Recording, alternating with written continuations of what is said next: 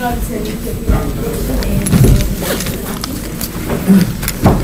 record out together with Mr. Ramakhani for the applicant.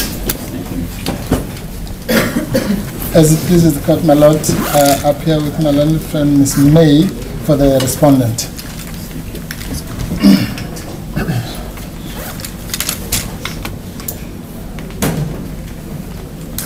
My lord, the applicant, the ANC, seeks leave to appeal to the Supreme Court of Appeal, alternatively a full bench of this division, against the whole of your judgment and order.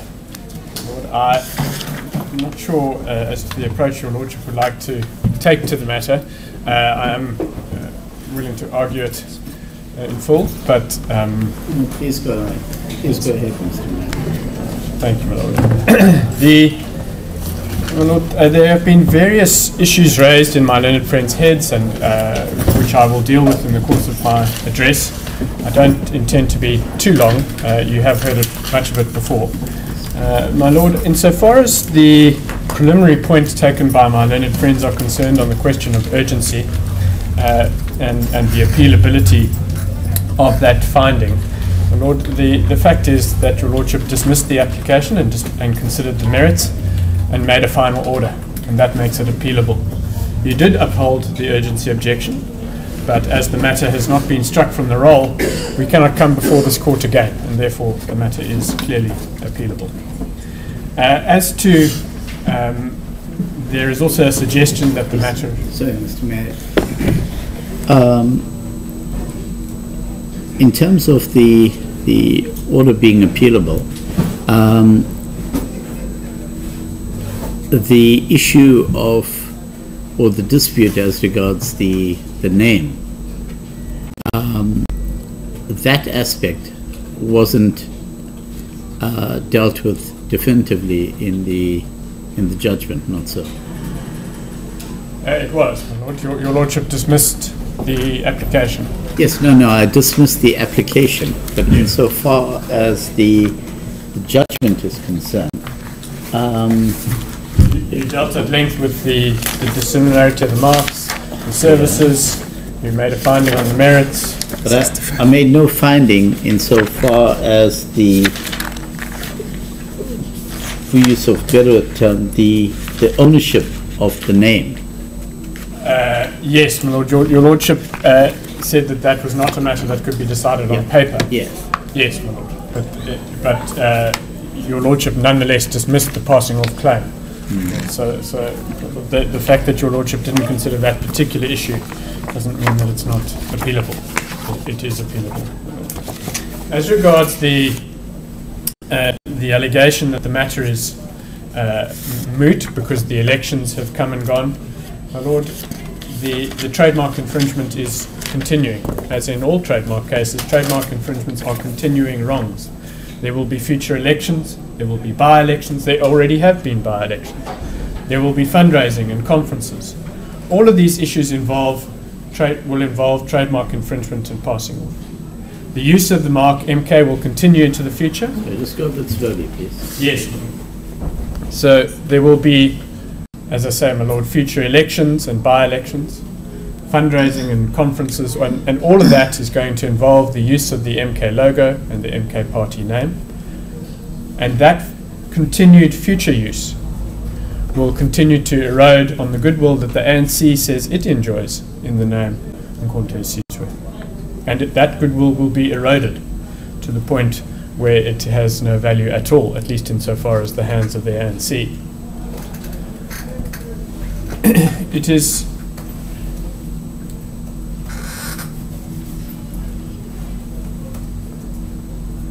not correct to say that our case was based exclusively on trademark infringement and passing off in the lead up to the 2024 elections. That formed an important part of the case, and it was the basis upon which the urgency of the case was argued. But the case was never limited to the case was never limited to trademark infringement that occurred prior to the 2024 elections. We made that clear in paragraphs inter alia, my lord, but paragraphs 83 to 89 of the founding affidavit and 103 to 109 of the founding affidavit, where the causes of action are... Sorry, 103? Yes, my lord. 103 is the passing off. We can deal with that first.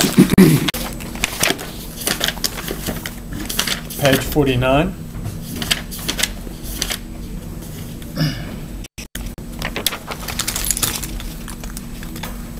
And what you will notice, my lord, if one reads paragraphs 103 to 109, is that there is no mention at all of the election in 2024. And it is under the heading, the first respondent's conduct. It is that conduct which gives rise to the cause of action. And it was not specific to the 2024 elections. Of course, it involved consumer confusion, well, electoral confusion in the lead up to those elections. That is, of course, part of the case. But the conduct about which we complain is an ongoing one. It is the continued use of ngophawu weSizwe from now until, and into the future. So it's not correct that the matter has become moot or because the 2024 elections have occurred.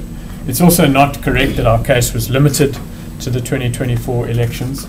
It is a case based on a continuing wrong, which we say it merits the attention of an appeal court. So the point is made by the respondents that the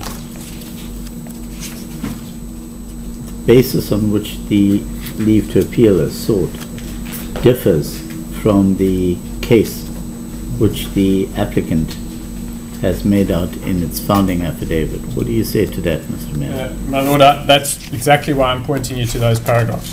Because in those paragraphs, which is, and similarly for trademark infringement, my Lord, paragraphs 83 to 89. But the question that I'm asking I appreciate that, is, Lord, where does it appear in these paragraphs, from paragraph 83 onwards, that the concern of the applicant is not limited to the 2024 elections, but let us read. Well, I haven't finished yet, Mr. Mayor. But is a continuing wrong that needs to be arrested. Well, my Lord, with respect, that is a self-evident proposition, because for so long as the mark is continuing to be used, there is continuing harm. Trademark infringement doesn't go away just because the election has passed.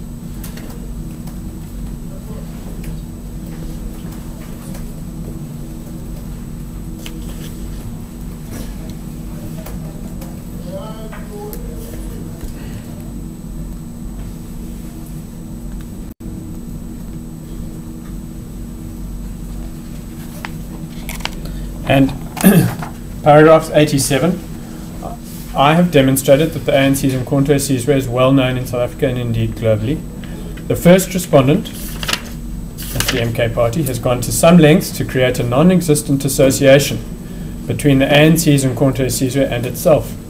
To this end, the first respondent's apparent most vocal supporter and apparent member of the ANC has drawn some non-existent association between the ANC and the first respondent. None of that, my Lord, is limited to the 2020. In fact, it's got nothing really to do with the 2024 election. It's about the continued association between the NMK party and the ANC and its history. 88. The former president is reported to have said a vote for the first respondent is to rescue the ANC from the outside. I hasten to add that at this gathering, the infringing logo of the first respondent was on full display. In fact, when he uttered the words, the former president was clad with a T-shirt fully displaying the infringing trademark. So those are examples of conduct that will continue into the future. 89. It is clear from the above utterances that the use of the first respondent's mark is likely to take unfair advantage of or be detrimental to the distinctive character or repute of the ANC's well-known trademark. Those are all allegations which apply, which continue to apply today, my lord. The same is true, I don't want to read it all, of paragraphs 103 to 109, all of which relates to the sorts of examples, they include examples of use of the ngophawu weSizwe mark, which are not going to stop simply because the election has come and gone.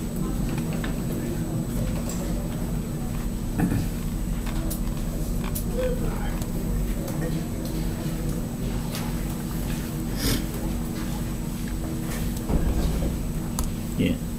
On the question of jurisdiction, my lord, your lordship made, certainly as far as we are aware, it is the first time, my lord, that a High Court has found that it does not have the jurisdiction to determine a trademark infringement in passing off case. That has never happened before, and with respect, on that basis alone, we submit there is at least a reasonable prospect that another court may differ with you on that. Yes, but Mr. Medit, aren't you being selective or taking it out of its context? The context in which that finding was made was in the context that this was an election matter that fell within the purview of the electoral court.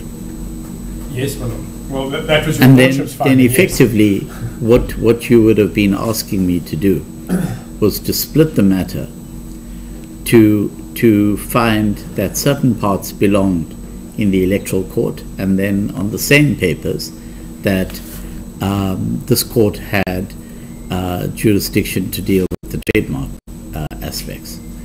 No, my lord, that is how you saw it, yes, my lord. But we were never asking for that. We never, you will recall, my lord, that I argued strenuously that this is not an electoral matter. Yes, no. Yes. So, my lord, we weren't asking for the same relief on the same papers. We didn't contend that this was an electoral matter. We maintained from the outset that this was an intellectual property matter. Yes. If you fail at hurdle, that if you don't get past the hurdle that this was a matter that belonged in the electoral court, then the rest of the debate becomes academic, not so. That is so. Yes. But with respect, my lord, we we differ strongly, my lord. I don't want to put it any higher than that. My lord, it's no different. Your lord, the essence of your lordship's finding was that because the ANC had raised this issue of the trademark infringement in that electoral court, in those electoral court papers, it was on some basis prevented from now bringing a trademark infringement case in the High Court, or a passing off case in the High Court. My lord, we differ for a number of reasons. But firstly, my lord, the fact that the ANC raised those objections in that forum does not serve to vest that forum with jurisdiction to determine the trademark infringement in passing off. It actually happens quite frequently that, for example, somebody raises a competition law issue in a High Court, and actually the High Court says, no, you're in the wrong place, you need to go to the Competition Tribunal. The fact that you raised it in the High Court does not prevent you going to the Competition Tribunal. So your lordship is correct, it was raised. But the fact that it was raised in that forum is not a basis upon which to deny the ANC's right to approach this court for relief. The second point, my lord, is that where we submit respectfully that your lordship erred is that once your lordship found that the High Court does have jurisdiction to determine trademark infringement and passing off cases, then it is required to consider it. Yes, I'm with you that the High Court, in terms of the proper interpretation, has jurisdiction to determine the trademark infringement. What I'm trying to ascertain from you in the context of the appeal is practically how would that have applied in the context of this case if I maintained that the electoral court was the appropriate forum for the resolution of the matter? Well, my lord, that would be the end of it. The appropriate forum. Well, you would no, my lord. With respect, you can't, with respect, deny or refuse to exercise your jurisdiction, which you admit you have, simply because you think it would be better placed elsewhere. Once your lordship accepts that you have jurisdiction to determine, you are required to exercise it. The only basis on which you could not have done so was res judicata, and there is no suggestion of that here.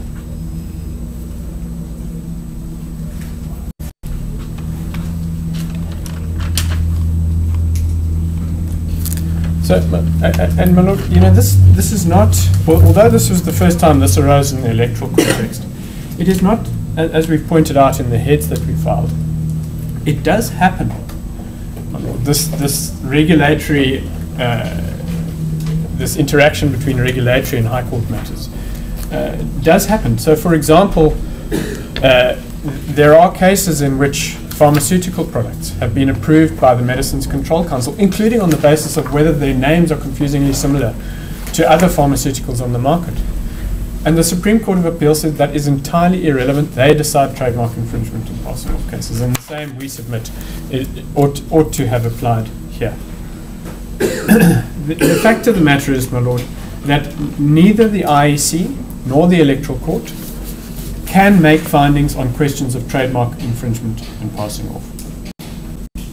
They have no regard to what is on the trademarks register. They have no regard to common law rights.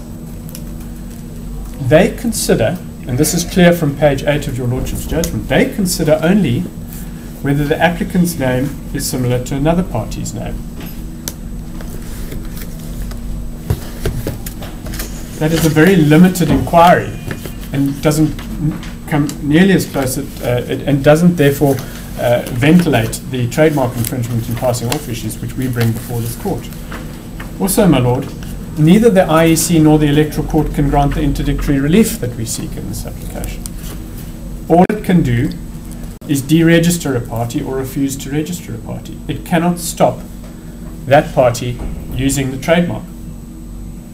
So, for example, my lord, if the organisation, let's hypothesize that the IEC or Electoral Court had in fact said that weSizwe was not allowed to be registered because its name was inappropriate on some basis, that would not stop them using the name in public. They could carry on calling themselves weSizwe as an organisation. That's where trademark infringement is much broader than anything that the IEC or the Electoral Court can do. It is to stop the use of the name entirely that a person brings a trademark infringement or passing off claim. The IEC and the Electoral Court can't grant that relief. So, my lord, it is we disagree strongly, my lord, with your lordship's finding that the Electoral Court was the appropriate forum. It could never have granted the relief that the ANC seeks in this matter, and the fact that it was raised in that forum is not has no bearing on whether your lordship has jurisdiction. And finally, once your lordship found you had jurisdiction, it ought, with respect, to have exercised it. And we say, therefore, there are strong grounds, good reason to believe that an appeal court will differ with your lordship's finding insofar as jurisdiction is concerned. Mr. Mayor, just going back to the notice of motion. Yes. 1.2 was for relief that the first respondent, ngophawu party, is interdicted from using the logo. Yes. The warrior and the shield logo. Then 1.3 is the name, the use of the name. Indeed, my lord. So, in essence, what you contended for is that not only should it change its name, but also change its logo. Indeed. And you'll recall that at the time when the matter was argued, I inquired from you practically what effect that would have, and you said, well, it would mean taking down all of their banners and election paraphernalia in total, because you couldn't have one without the other. Indeed. Okay. And that's still what you asked for. Indeed. Well, of course, they've taken the banners down now anyway. Yes. But yes, we will ask, we would seek an order. So it's literally an order expunging their name. Indeed. Preventing them from using their name, yes. From preventing them from using the name ngophawu weSizwe, we would require them to change the name and the logo. It happens, my lord. Political parties do change their name. I don't think by court order, though, Mr. Marriott. Well, it's no different to a trader being told that they have to change their name.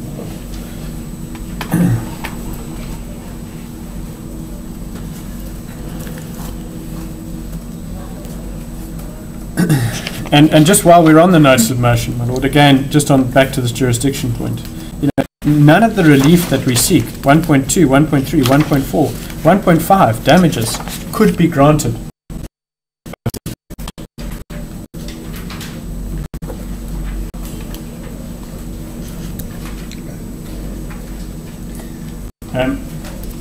My lord, on the question of locus standi,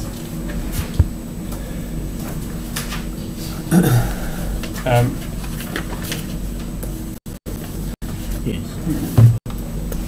we submit that your lordship erred with respect in finding that there had been a vesting of rights.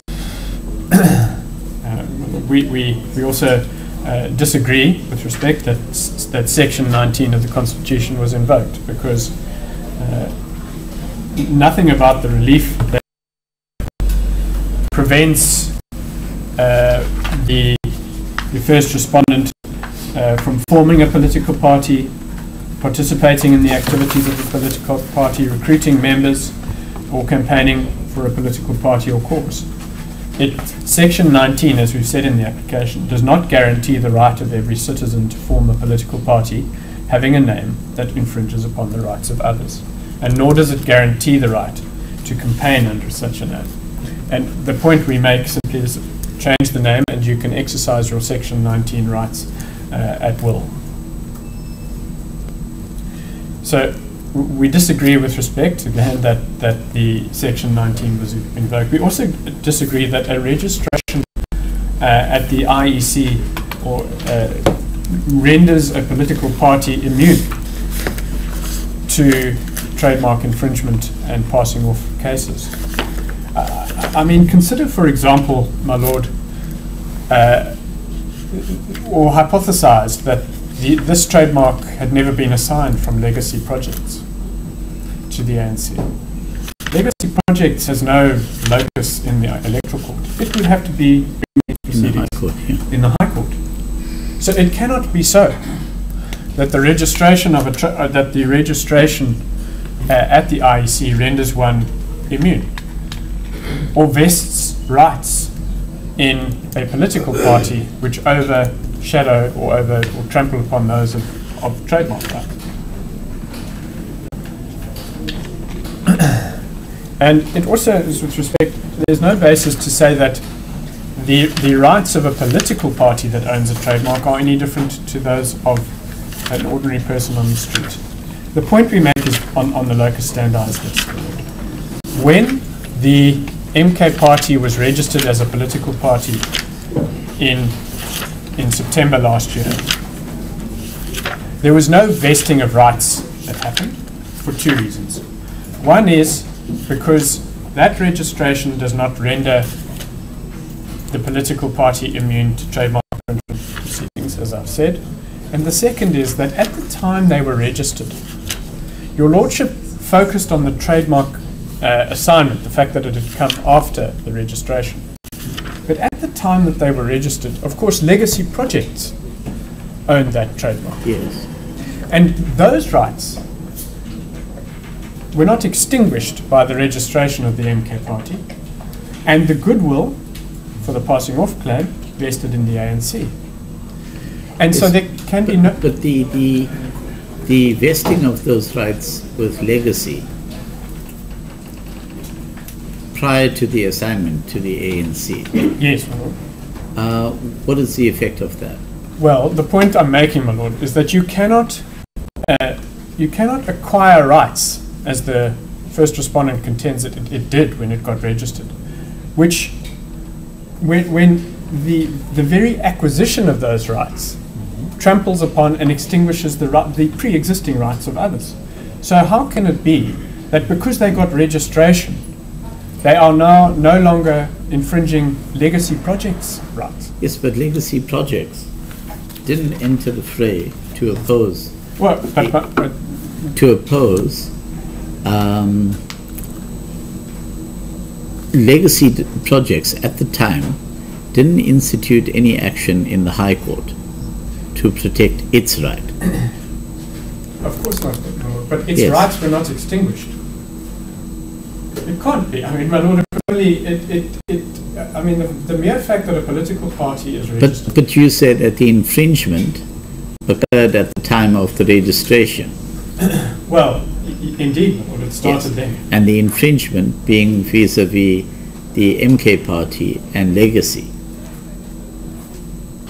at the time At of that registration. Time, yes, it would have been infringement. The point, my lord, is that one cannot acquire rights which are which contravene the rights of others. In other words, which are in conflict with pre-existing rights of others. And it was in conflict with pre-existing rights of others. It was in conflict with the pre-existing rights in the trademark, which at that time was registered in the name of legacy, and it was in conflict with the ANC's rights of goodwill, which vested in the name.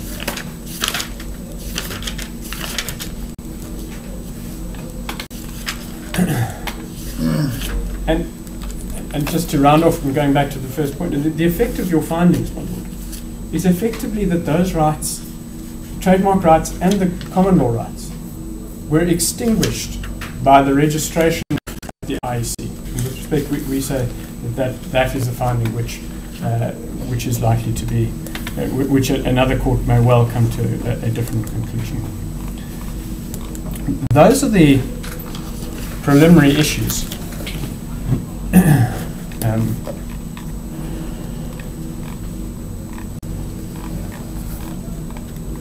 So far as the trademark issues proper are concerned, my lord, under the case under section 34(1)(a), your lordship found that the green background was sufficiently distinctive. My lord, as we pointed out, that is not always used, and in any event, it's not sufficient to distinguish the two marks because the ANC uses green too.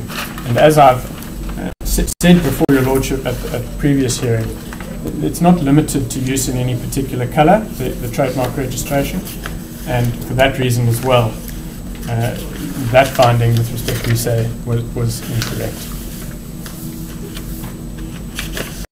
On the question of whether the services are similar, again, my lord, we submit there's a reasonable prospect that another court will differ with respect to your views as to the scope of Class 41. That is, again, a novel issue, not one that has been considered by our courts before. The political, the extent to which political activities such as campaigning, conferences and the like fall within the scope of Class 41 is something that another court may reach a different conclusion to that of your lordships. Then, my lord, insofar as on the question of confusion, your lordship will recall, and we had this debate in the last round as to where confusion takes place. And your lordship has had a particular focus in the judgment on the ballot box. But as I explained, and we maintain is the position. Confusion takes place not only at the ballot box. Campaigning is a process of education. If you are educated through the campaigning of it is an association between one mark and another. It doesn't matter how similar those marks are. So it doesn't matter that when they get into the box they see ANC and MK. If they have been taught through campaigning and through the use of logos and through the use of trademarks that there is a link between those two marks, then confusion will arise. And it is precisely that. That is why they have adopted these marks. These are not marks that they plucked out of the air, my lord. These are very well-known marks in this country. They are indelibly associated with the ANC.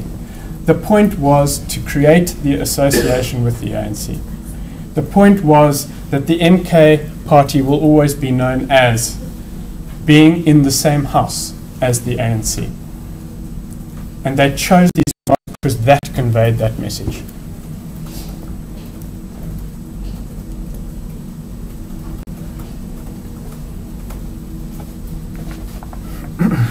So, my lord, the fact that they then get into that a voter gets into the voting box or voting booth and sees the ANC and the MK is, by then, it's far too late. The confusion has already been sown because the link has already been created between those marks. And it is the use prior to the voting box on the campaign trail that gives rise to the confusion and deception. And it will continue from now on in every parliamentary session, in every conference, at every by-election. That association will continue. Mr. Marriott, that point is made right at the outset in your application for leave to appeal. Have I mischaracterized the applicant's case, or as I look at it, my framing of the applicant's case appears to be taken directly from the applicant's founding affidavit? I just want to get some clarity. Sorry, my lord. I think where it's taken, I'm not sure which paragraph your lordship is referring 21. to. Sorry. Page 13 of the founding affidavit. 21. Yes. So, my lord, this is under. So this is where I started my submissions today. It's under the heading of urgency. Now, it is. I need to be understood. It is a part of our case, and it was a part of our case, and it was used to justify urgency that there would be confusion in the lead-up and during the 2024 elections. That was a part of our case. And it was used as the basis upon which to justify urgency. But as I've explained, my lord, when we deal with the conduct, the actual infringing conduct, and when you look at the notice of motion, which one can start from page 40 of the affidavit all the way through to page 51, this case is about a continuing role,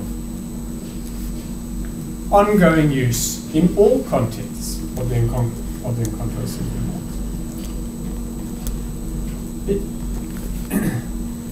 Just logically, my lord, it would make no sense for the ANC to say, well, I object to your use of the ngophawu marks before the election, but after that it's absolutely fine.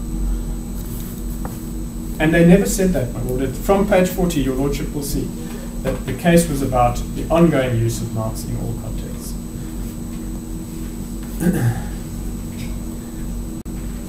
And then finally, on the question of confusion, we submit respectfully that the finding that the MK party would seek to disassociate itself is not one that was supported by the evidence. We quoted in the affidavit statements by the leaders of the MK party in which they actively sought to associate themselves with the MK, calling themselves one of the rooms within the ANC. Now, that is an association. And it is always the case in trademarks infringements and passing off cases that the alleged infringer seeks to associate themselves because there are obvious and logical benefits to doing so. Then, insofar as Section 34(1)(c) is concerned, in this respect, we do contend that that is the section of the Act which doesn't require confusion or deception. It requires only that the marks be similar, that they be well known, and that they take unfair advantage of the well-known marks. And for the reasons... Sorry, that's under... 34(1)(c).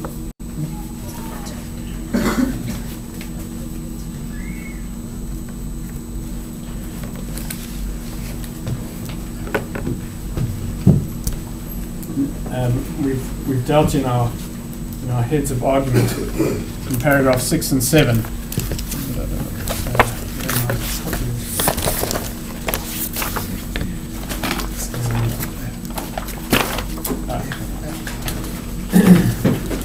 With this point, in other words, to say that the court ought to have found, with respect, that by adopting a similar mark, which is all the section requires, so it's similarity and confusing similarity are different concepts. The NK party sought to do precisely that which the SCA found to be objectionable in cake cookies. In other words, they took unfair advantage of the power of attraction, the prestige, and the repute of the ngophawu mark. And they, we all know that power of attraction had been built up over a considerable period of time, with a considerable investment of, not money in this case as much, well, it is some money certainly, but in terms of the struggle. And what ngophawu has done is chosen to adopt that mark as its own. It's effectively taken it, so that it does not have to build up its own legacy. And we submit that is a clear example of taking unfair advantage of a well-known mark. My Lord, those, obviously the passing off, the Lordship found that you were unable to determine who owned the ngophawu mark. We submit respectfully, most of the submissions that are made to you were in fact based on the respondent's evidence.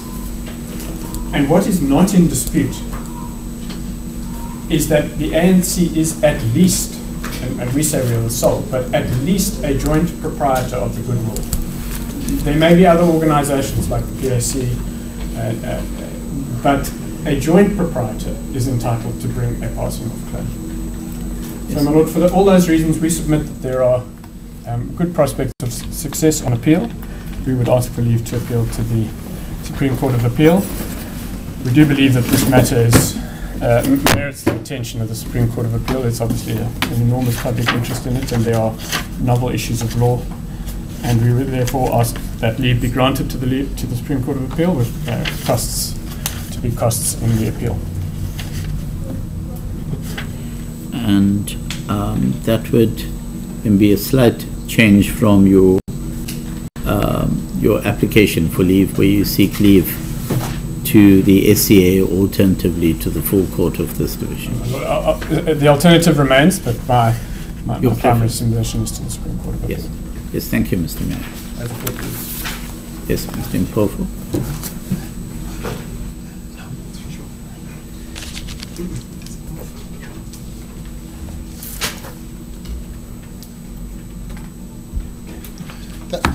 Thank you, Madam Malot. If I may start before the furniture is rearranged. Thanks. That's good.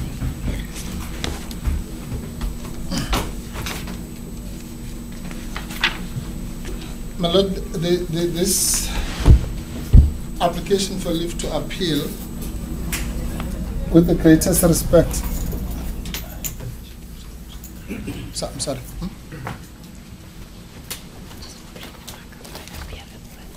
Okay, thanks.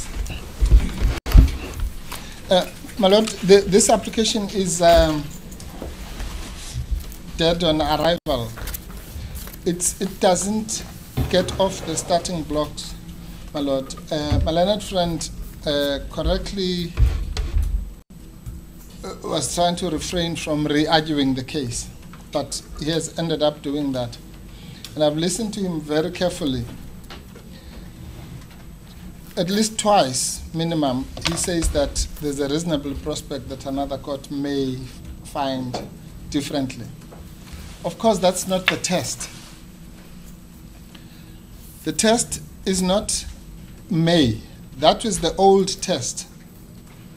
Since 2010, the test has been changed. It has been heightened, quote unquote. And the reason exactly that the legislature saw it fit to intervene and heighten the test was to stop hopeless appeals from passing through to the test, rather to the appeal courts, to stop that floodgate. And this is a typical example of why the legislature did that. Because, my lord, if there ever was a hopeless appeal, this is one.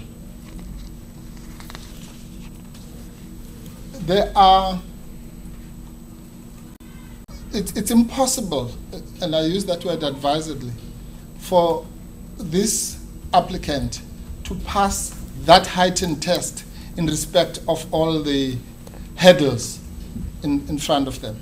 The Lordship correctly started with the asking my learned friend regarding the preliminary points. Now, you know, preliminary points sometimes are called technical points. But here we know that the preliminary points actually have an impact on the merits, a serious impact at that. Because let's just take an example. If the ANC does not have the locus standi to bring this matter, let's just say that for a minute, then at the very same time, it cannot be the enforcer of the trademark infringement. Let's assume there is a trademark infringement. But if that trademark infringement is not available in the hands of the ANC, then that's the end of it. So that's a matter that cuts across the so-called points in limine, but it also goes into Section 34 itself. Now, let's start right at the beginning. Why this is not appealable. My lord, your lordship did the correct thing of finding that the matter was not urgent.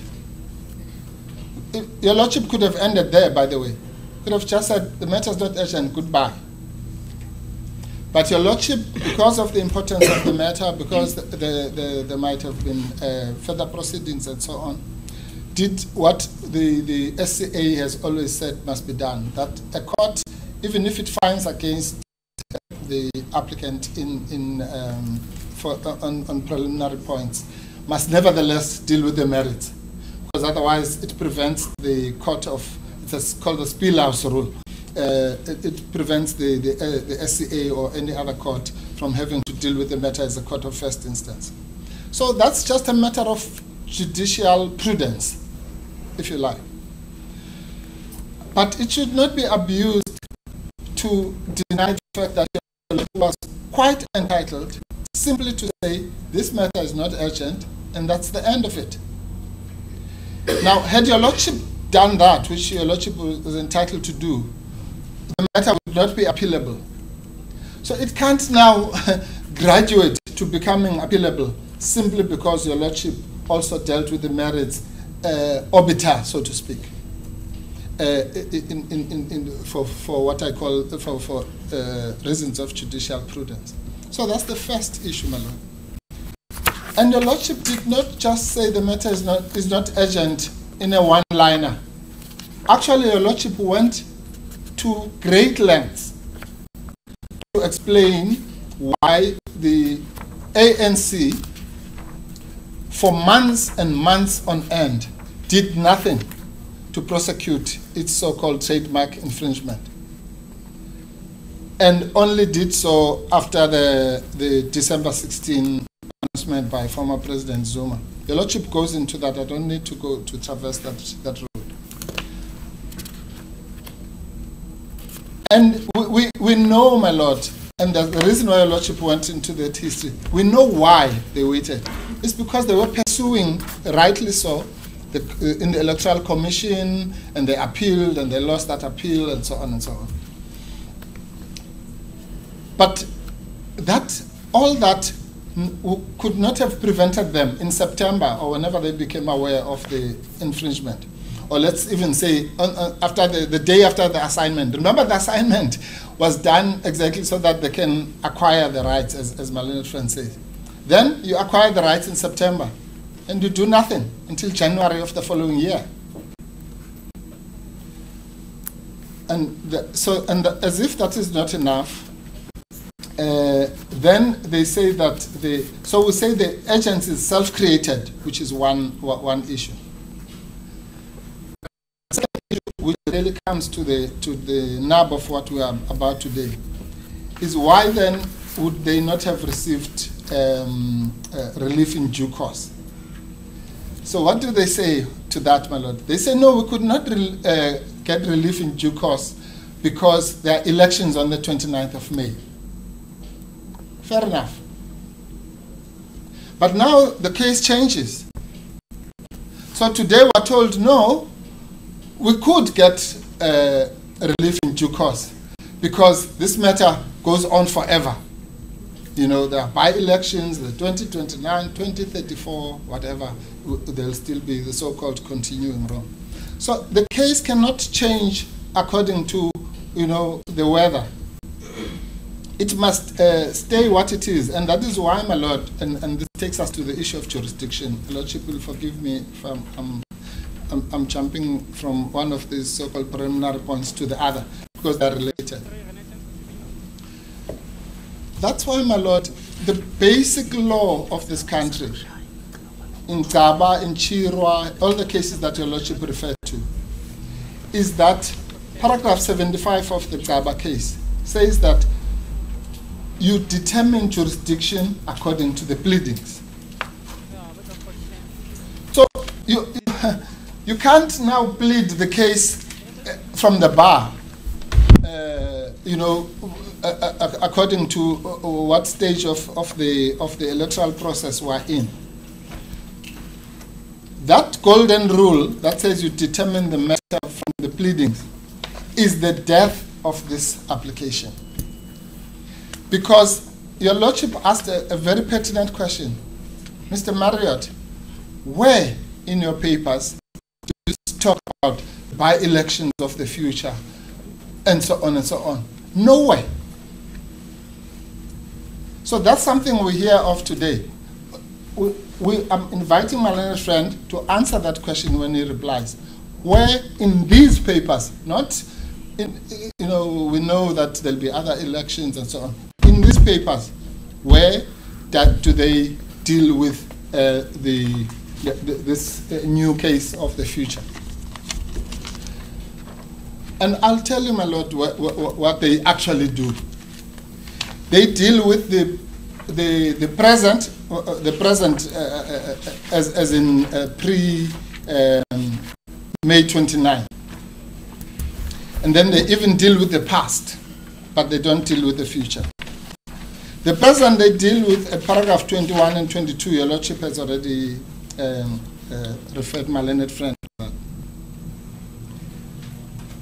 Now 21 and 22 completely stops the debate, because they say there is overwhelming public interest in ensuring that when the voters approach the voting booth, it's page 13. They are not confused as to the party which they are placing their trust in. It is a matter of clear public interest that any voter confusion, underline those words. So they have decided. Of course, we know that the law talks about confusion. They voluntarily decide to specify which confusion they are talking about. It's not the confusion of soccer spectators or whatever. It's the confusion of voters. So they are bound by that self-confined definition. And And they say it's important that is clarified by your lordship before the elections takes place.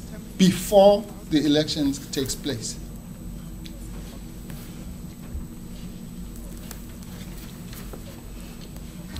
And then given that we're in electoral it is for that reason that at 22 now, that the ANC requests that this court must attend to this matter urgently and expeditiously. Now, I say this, my lord, and in fairness to my learned friend, they did allude the last sentence of 21. So it is therefore to the benefit of all parties that the matter be clarified before the general elections, as the next general election will only be held in 5 years. So that's the only allusion, if you like. But they say it is for that reason that the ANC requests that this court must attend to this matter urgently.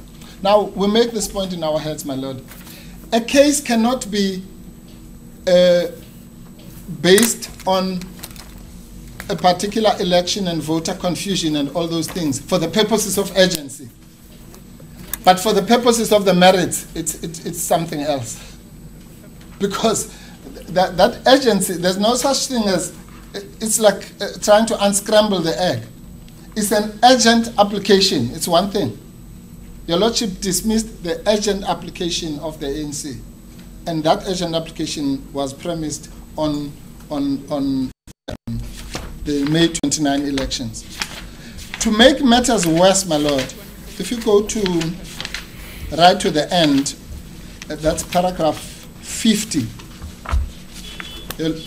My learned friend referred you to 62, I'm sorry.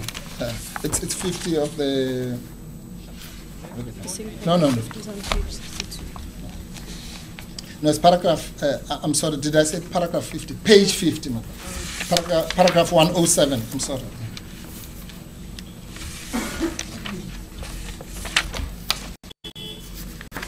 The lordship was referred to these paragraphs by my learned friend. But look what they say at 107. In fact, the first respondent has made various attempts to create a non-existent link between the ANC and itself. The applicant has clear right in the form of its registered trademarks as well as common law rights to the name ngophawu weSizwe. The first respondent has infringed these rights. In other words, they have infringed the rights in the past, according to them. That's why I say they cover the past and then they cover the pre-29 May period. But nowhere, as your lordship pointed out, and as I've asked my friend, my learned friend to do they allude to the future. Now, that then also finalizes the issue of jurisdiction in the following way, my lord. My learned friend is correct, of course, that the High Court generally has the right to deal with trademarks, that nobody is going to argue against that. But that's not what we're debating here. It is like, my lord, if you say, I'm bringing a labor matter here, and then I say, no, but the High Court has jurisdiction to deal with contracts. So I'm based, of course the High Court has jurisdiction to deal with contracts, as the High Court has jurisdiction to deal with trademark infringement.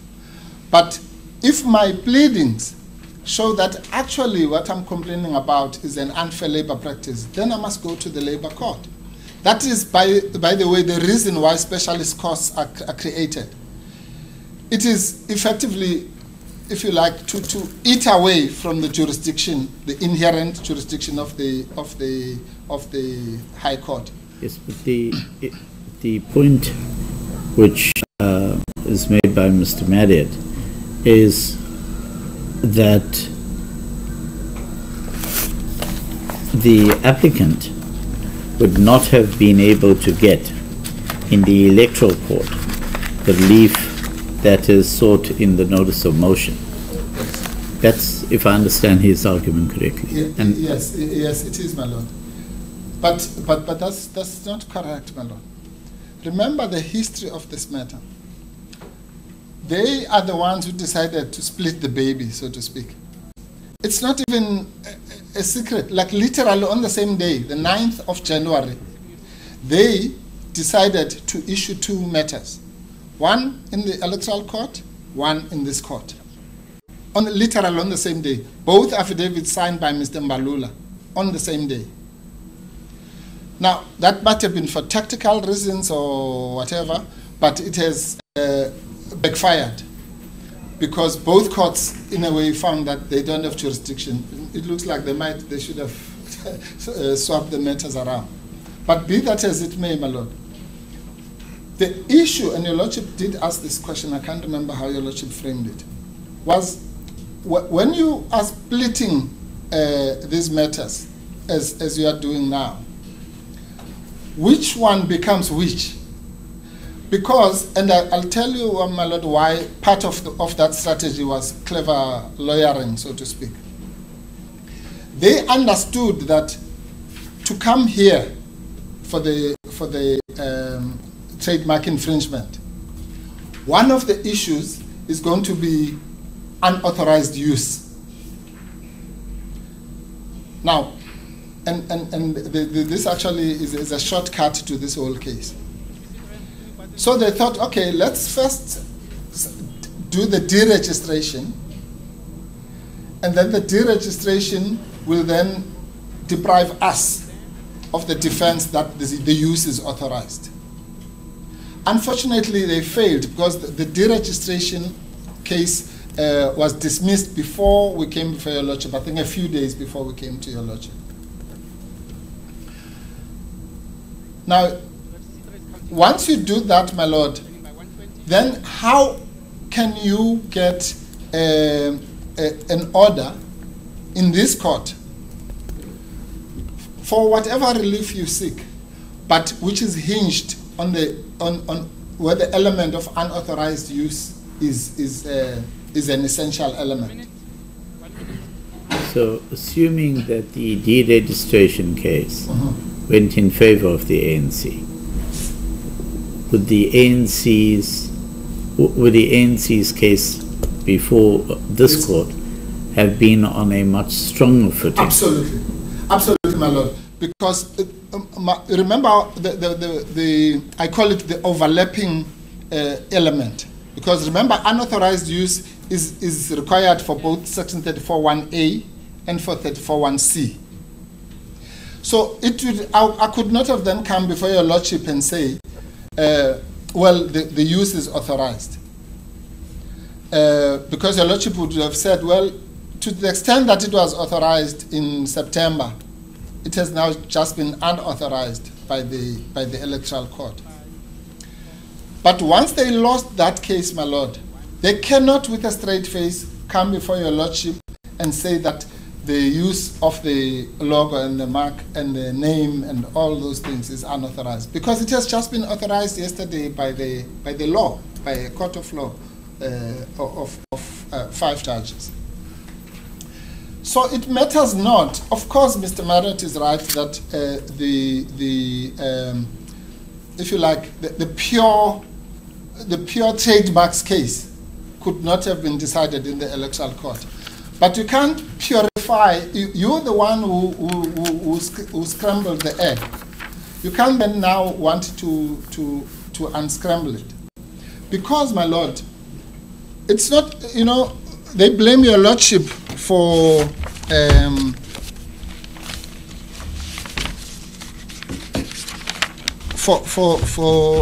as it were, not distilling the pure trademarks case. Again, my lord, they must not blame your lordship, they must blame Mr. Mbalula. At page 48 of bundle B, your lordship will remember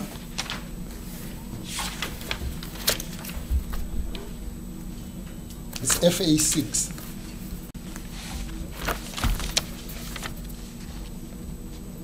Are you talking about the electoral court? Yes, yes, those papers, my lord.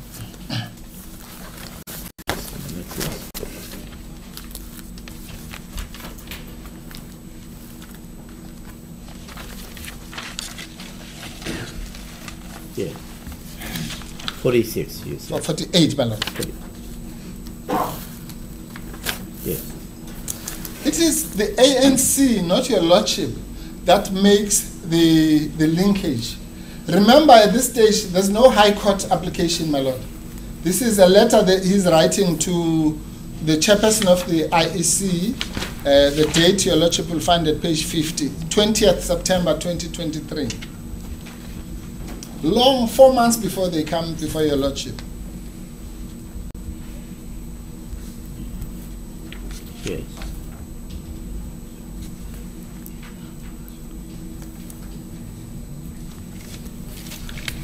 And he says, the last sentence, therefore, any political party registered under this name and the symbol that is inextricably linked to it will, by necessary implication, deceive or confuse voters as contemplated in section 16(1)(b) of the Act. What Act is he talking about? The Electoral Commissions Act. So they link their complaint to this, but here's the highlight on the next page, page 49. The distinguishing mark or symbol of ngophawu weSizwe party as it appears in Annexure B has been registered in terms of section 29(2) of the Trademarks Act with effect from 20th August 2014 for a period of 10 years, and so on. If you just go right down, my lord, as such, yeah. As such, the registration of ngophawu weSizwe as a political party using this symbol and the name that is inextricably associated with it would be in violation of these intellectual property rights. The word "these" there refers to legacy projects. So he says it was registered by legacy projects for 10 years and so on and so on, and it would be in violation of these intellectual property rights. So it's not your lordship, it's not MK party who introduces the symbiosis between the Electoral Act and the trademarks violation. That's how the case is pleaded by them. And that is why, my lord, we advisedly included the papers of the Electoral Court in front of your lordship, at the risk of overburdening the record, because we did not want this party to do one thing in one court in Bloemfontein and then do another thing in the court in Durban, hoping that this court doesn't get sight of what is happening in the other court, which is really what they were trying to do.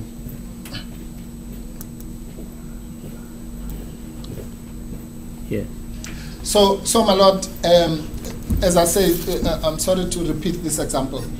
It's the same example, my lord. So if I went to the High Court with a labor matter, I can't then say to the High Court, okay, well, I know it's a labor matter, but what I'm asking for you is an interdict, and you have jurisdiction. Simply, it now stops being a labor matter, because an interdict in a labor matter, as I say, it's the same thing. So you really can't separate it.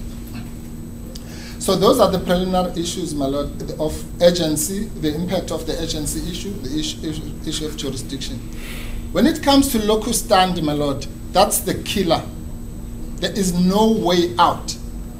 How do you come out of the reality, my lord, considered by them, that as at the time of the registration, which is the 7th of September, the rights, such as they were, did not belong to the ANC. Assuming the assignment is valid for the purposes of this discussion, that assignment on their own version kicks in on the 23rd of September.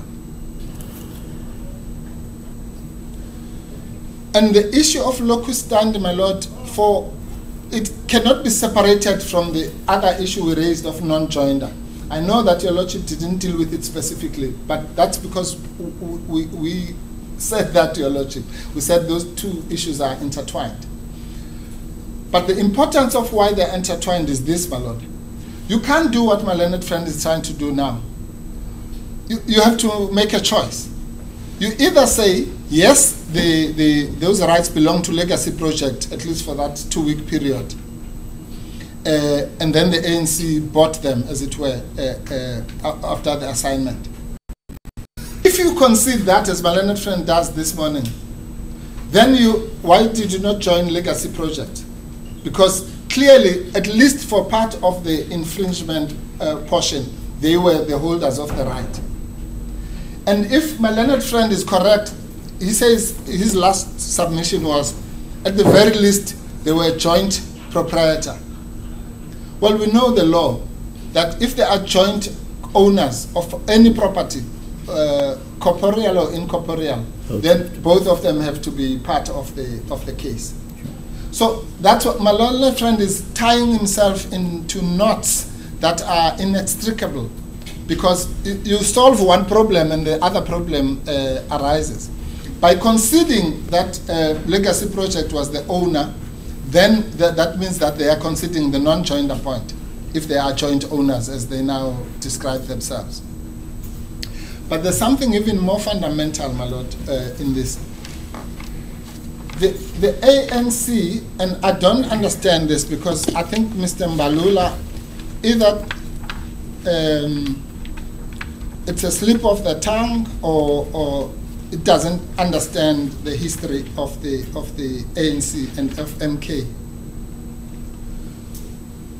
We have said, my lord, that we can never deny the fact that there's an association between MK and the ANC. That's not what this case is about. What we say, my lord, is that, now let's go to the so-called pure trademarks law that my learned friend wants us to do. In pure trademarks law, the proprietor must have exclusive ownership. Let's put aside for a minute the issue of joint ownership.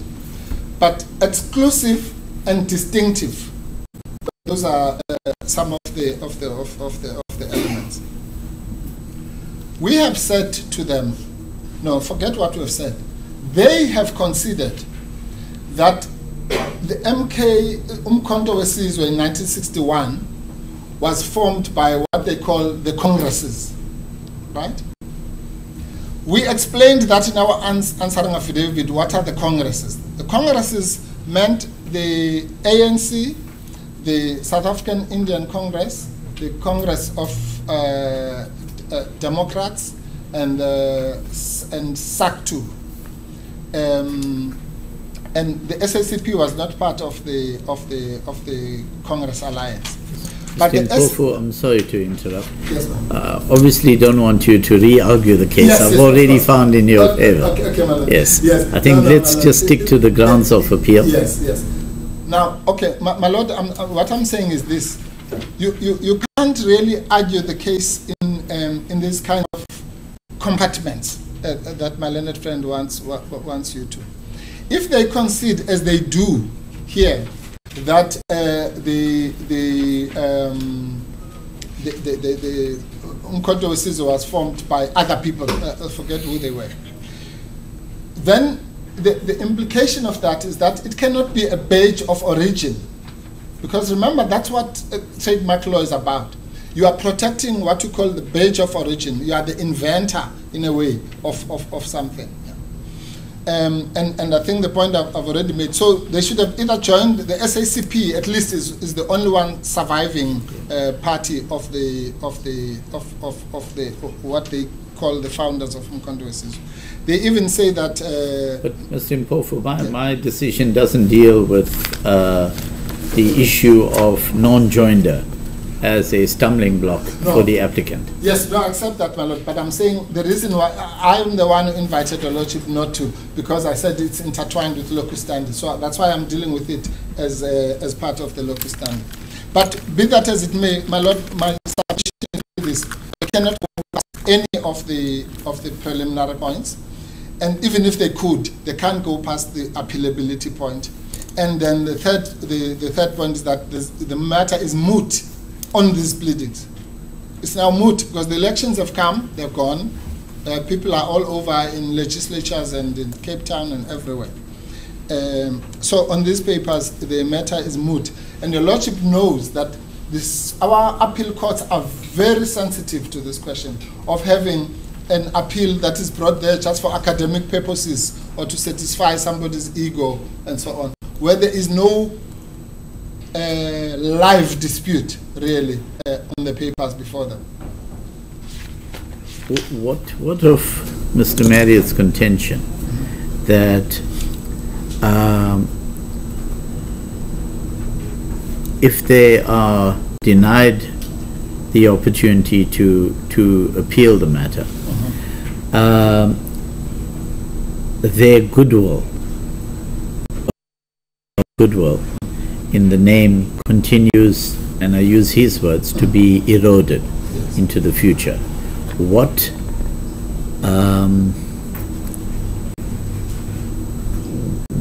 is available in the hands of the ANC to prevent that, if that is taking place? Thank you, my Lord. The answer to that is very, very simple. It goes back to the golden rule. You are bound by your pleadings. If the ANC feels that its so-called goodwill is being eroded going into the future, they must bring an application to court. It's very simple. You can't, my learned friend accuses MK party of wanting to hang onto the coattails of the ANC. Well, they want this case to hang, or the infringement case which they should bring now, to hang onto the coattails of this case. You can't do that. An appeal is not a place where you want to now assert new rights. If they want to assert new rights, they must bring another application. That's the recourse, my Lord. Bring a fresh application. If we say in that application, no, it's res judicata, they can say, no, no, no. That case was confined to the period up to the 29th of May. Now, you are doing by-elections here and by-elections there, what have you. So the answer is very simple. If they feel aggrieved like any other litigant, they must litigate. We're here. We're ready for them. So that's the answer to that. And so that's the end of the preliminary point. Now, coming to the merits, my Lord, I'm going to be very short, because really the shortcut is this. I'm going to only deal with two elements. Unauthorized use we've already dealt with. The second one is in the course of trade. And the reason why I'm dealing with only those two is because those are the two that overlap between section 34.1a and 34.1c. So if they fail in those two, then we kill two birds with one stone, as it were. So I want to address unauthorized use again. In the course of trade. My Lord, your Lordship will remember this. I remember it as if it was yesterday. We said, okay, now show us, assume everything, the assignment is correct, you are the registered proprietor, and so on. Which class? And they said class 41. And the Lordship said, well, one that covered what we are busy with here. And we had all agreed to frame it as electoral politics, as it were. And my learned friend said, no, it's there on the list. And he took the list, he looked, it was not there. And it's still not there today.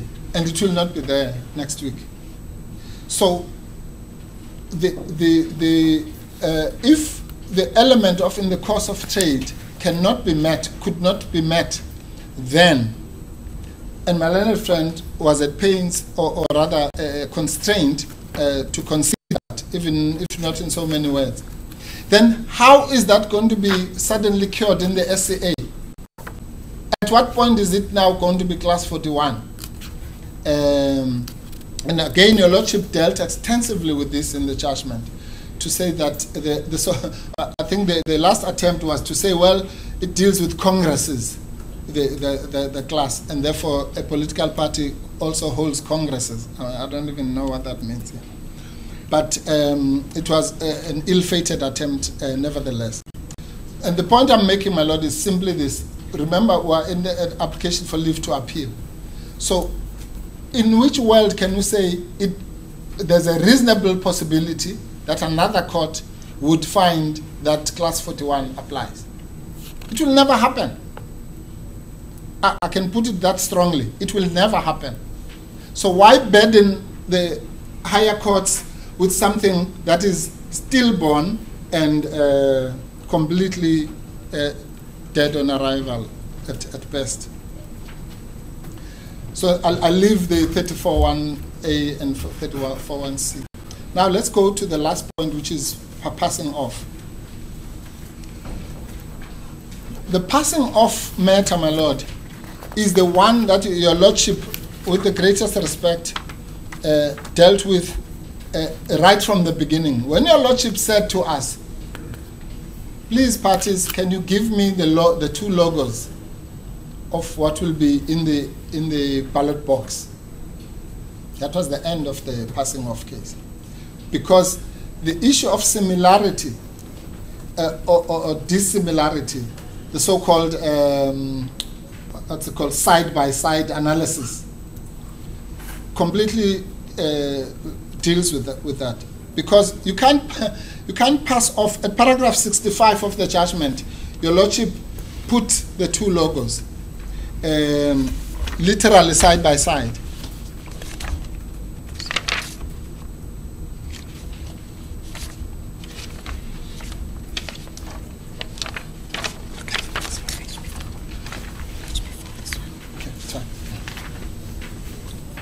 Your lordship will find that at 65 of your lordship's judgment,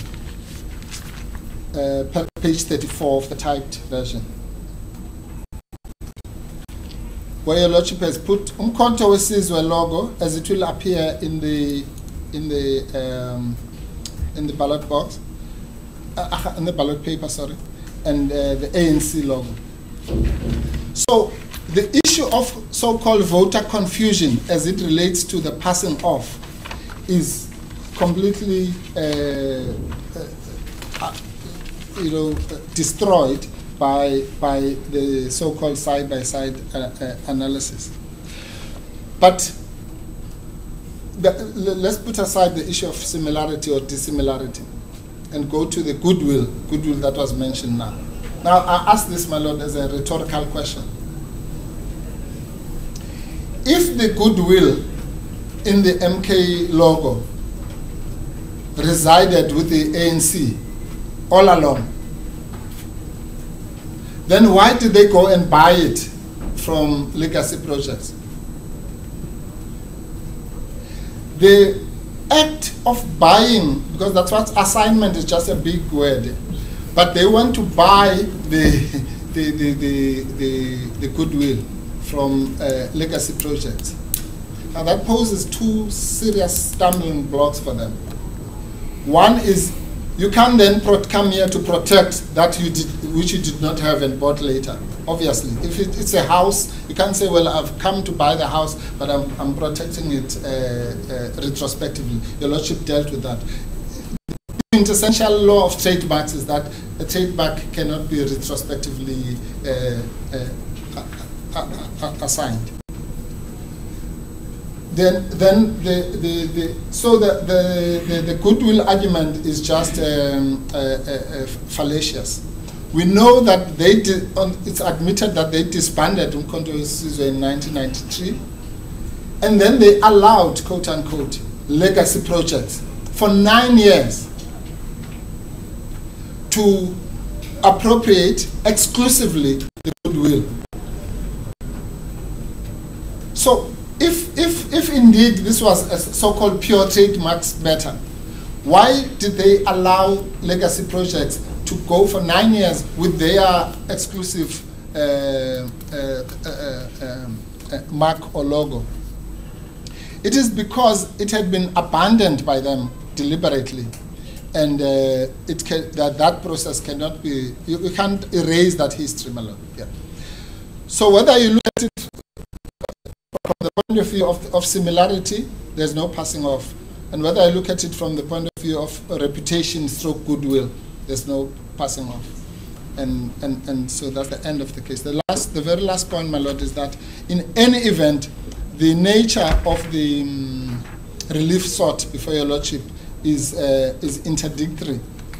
And therefore, the harm which they have identified is confined to the pre-election period. You can't now come and want to expand it later in the SCA or any other court. It would be a tragedy, my lord, if we were to overburden the any other court with this matter. When the horses are loaded, they left the station, and I've run out of metaphors to describe the situation that we're in. So it really would just be for pure academic purposes to say, oh well, wouldn't it be nice if, what would happen if a political, courts are not for that. That will be left to academics. The academics will analyze your lordship's judgment and say what they have to say, but not to waste our scarce judicial resources on this, as the court pleases me. Yes, thank you, Mr. Impofu. Mr. Marriott.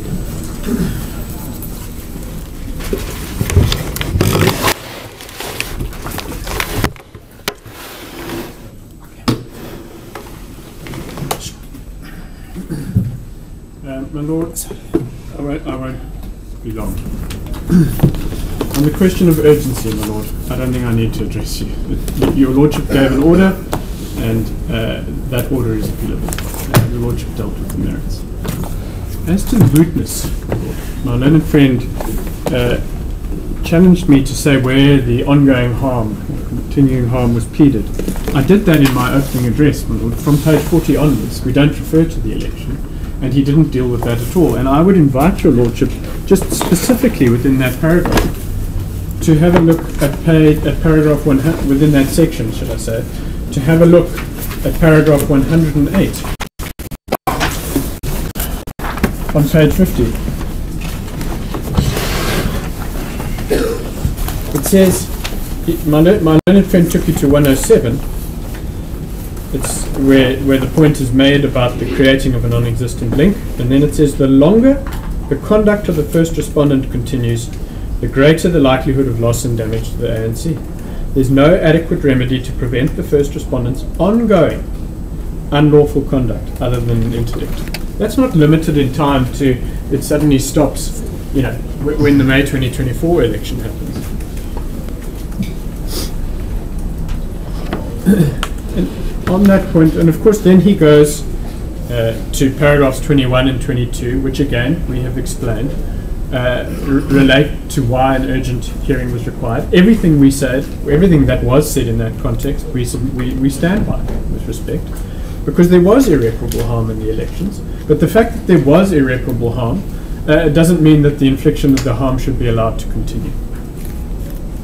So, my Lord, and then my learned friend used many metaphors, and he ran out of them, to say that it was that it was academic, my Lord, but they're still using the mark. Mr. Mayor, let me raise one issue with you. Yes. Mr. Impofu says, well, if the case that you've brought is considered by at least this court to be confined to the 2024 election. I know you take a different view, obviously, and that's where we part ways.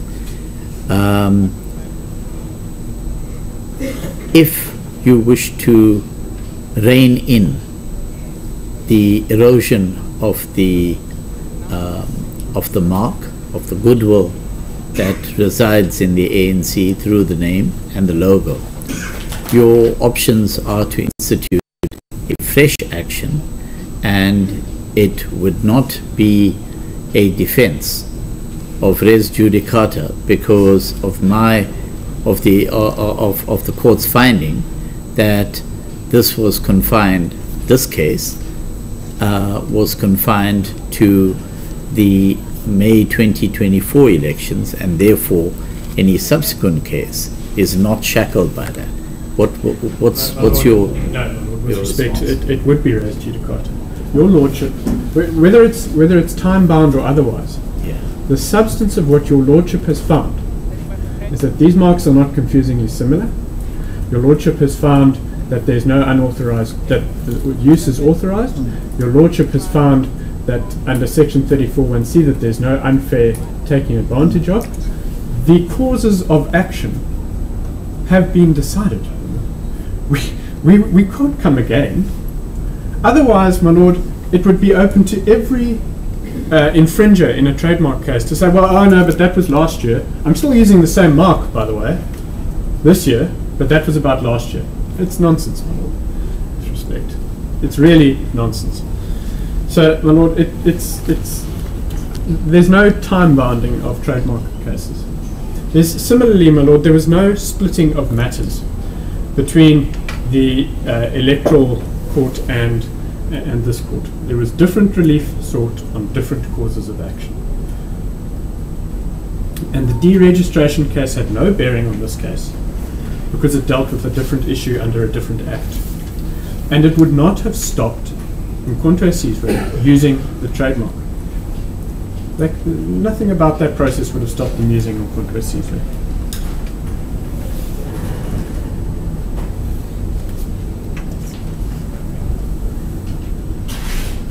My learned friend, you put the proposition to my learned friend, well, it may have made our case stronger in this case. Well, even if that was so, it doesn't mean that we are debarred from getting relief that we seek from this court. It may help us to get the relief. On the question of jurisdiction, my lord, I explained in my first address that the fact that the ANC raised the trademark in those proceedings does not deprive you of jurisdiction. And as I understood my learned friend, he conceded that the electoral court would not decide the trademark issues. That's the end of that debate. On locus standi, my learned friend calls it a killer point. With respect, I beg to differ. He contemplates the joinder of legacy, which is not an issue that you even considered, my lord, and it is never required that one joins past proprietors of trademarks in trademark infringement cases. The current proprietor is entitled as a matter of law under the Act to an interdict and damages, and the ANC is the sole owner of the trademark. He conflates in this regard what I said about the passing off and the joint ownership of goodwill and the common law rights with what I said about the trademark. The trademark is exclusively owned by the ANC, and it alone is entitled to bring trademark infringement proceedings. Then, so my lord, the preliminary points ought to be no bar to the grant of leave to appeal. As regards the merits, my lord, my learned friend dealt relatively briefly with those issues. He said he dealt first with authorization, albeit that he dealt with it earlier. But my lord, it is, again, it's not something I have dealt with, but your lordship found that this use was authorized by the IEC. It's the same point as the vesting of the right to point. It's not something the IEC can authorize. As regards his other submission about in the course of trade, what he was referring to was the similarity or otherwise of the services, which again I have dealt with in my opening address. He inaccurately says that the services that we relied on were not there. The correct position is that indeed some of the services were included in the NIS classification, and we maintain that a different court may come to a different conclusion as regards the similarity of those services. Finally, my lord, on the question of passing off,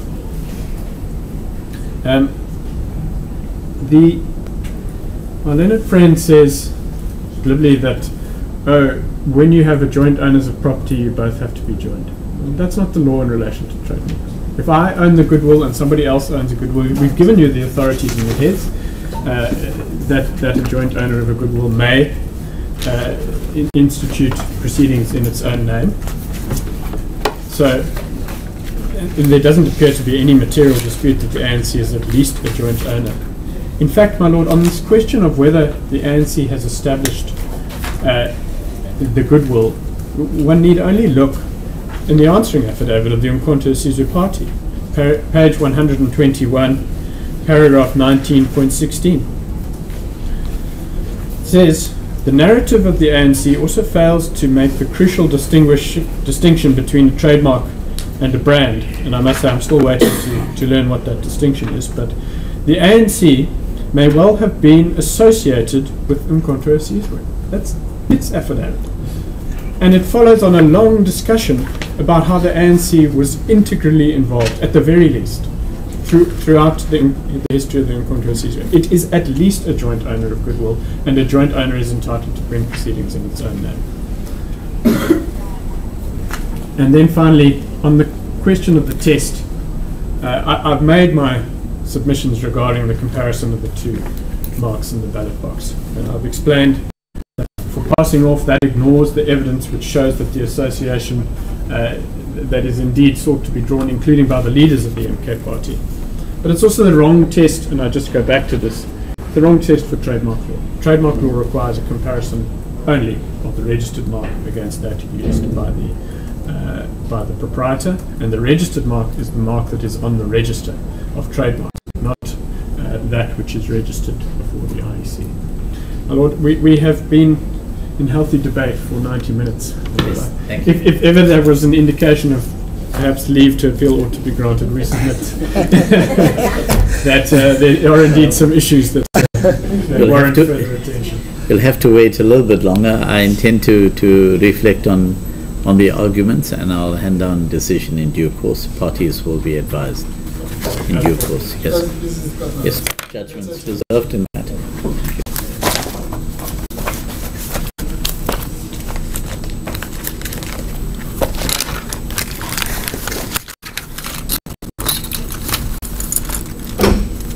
Thank you. Court will rise.